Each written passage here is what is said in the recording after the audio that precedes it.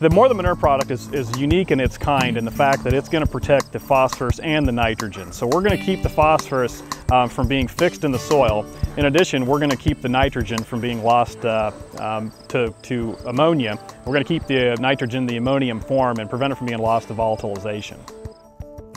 Well, what we really want to do is get an accurate measurement of what's going on in the pit before we treat with MTM and then after we treat with MTM. We have two different pieces of equipment basically. This is a Draeger meter, which is going to measure hydrogen sulfide and ammonia and a few other gases, so it's a little more scientific, and it measures everything in parts per million.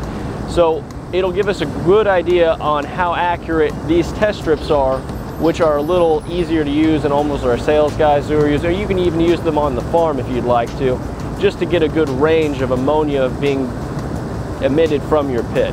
The Draeger system's an instantaneous reading that we'll get for ammonia and hydrogen sulfide.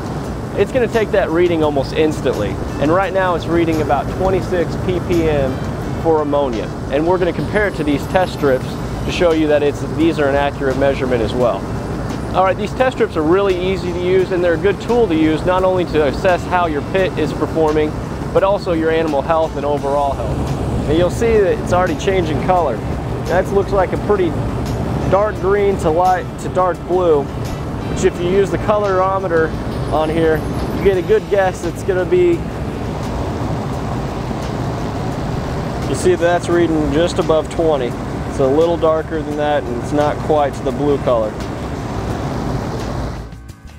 More Than Manure is a very easy product to use. It doesn't have any special application method. You don't necessarily have to have any special application equipment.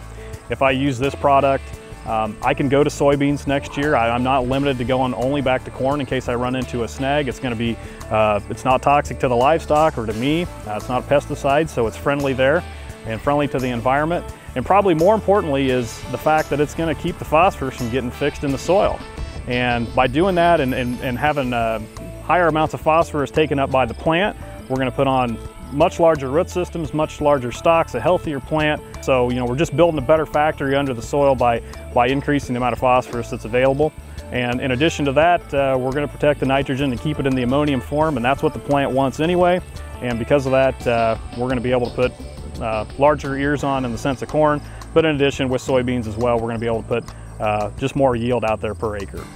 Depending on what form of livestock manure you're applying, whether it be liquid or whether it be dry, the end result needs to be 18 ounces per acre applied to protect the manure and protect the phosphorus and nitrogen in the manure.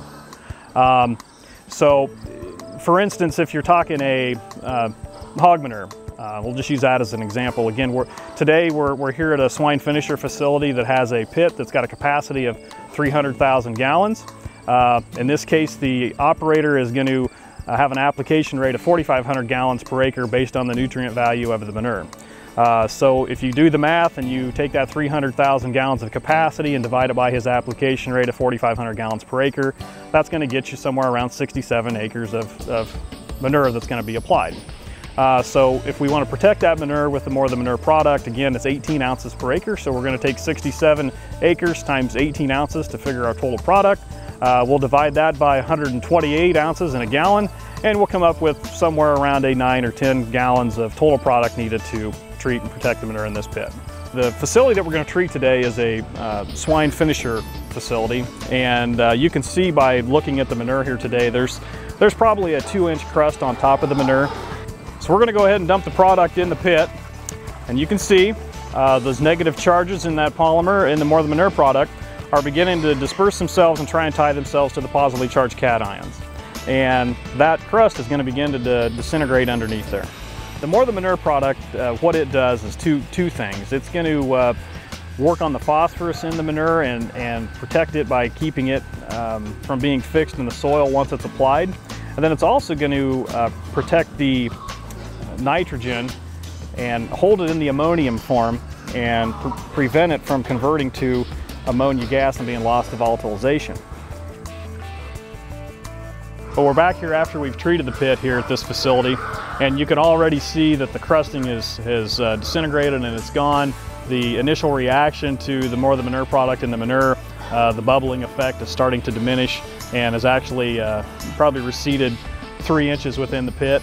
And what we'll have when we get all finished up here is just a clear liquid manure with a real good composition ready for application. You can dump it directly in the pits as we have here today, or in a outside lagoon if you're a cattle or hog farmer and have outside lagoons.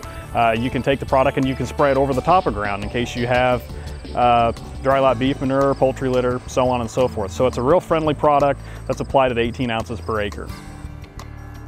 It's been 3 hours now since we've treated the pit and done our initial readings. I'm going to go ahead and use our Draeger meter and the tape here to do parts per million reading of ammonia in the pit and see what the MTM has changed over that 3-hour period.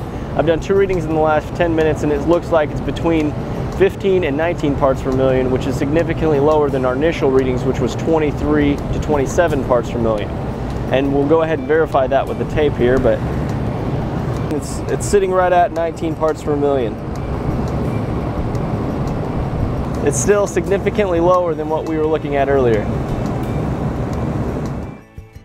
If I'm a livestock producer today, More Than Manure is a great product for me to use on my operation, and primarily because it's going to, number one, it's going to keep the phosphorus from getting fixed in the soil. And if I can put more phosphorus into my plants, it's going to put bigger roots on, it's going to put better stalks, and in the end we're just going to build a much bigger factory underground to feed a higher yield. In addition to that, we're going to keep the nitrogen in the ammonium form, and again that's just going to go to enhance overall yield at the end of the season. Some other benefits that the product offers that I like is the fact that it's non-toxic to the livestock, it's non-toxic to me, and most importantly it's non-toxic to the environment, which is getting to be a real important thing. And lastly, for a lot of producers, crop rotation flexibility is important.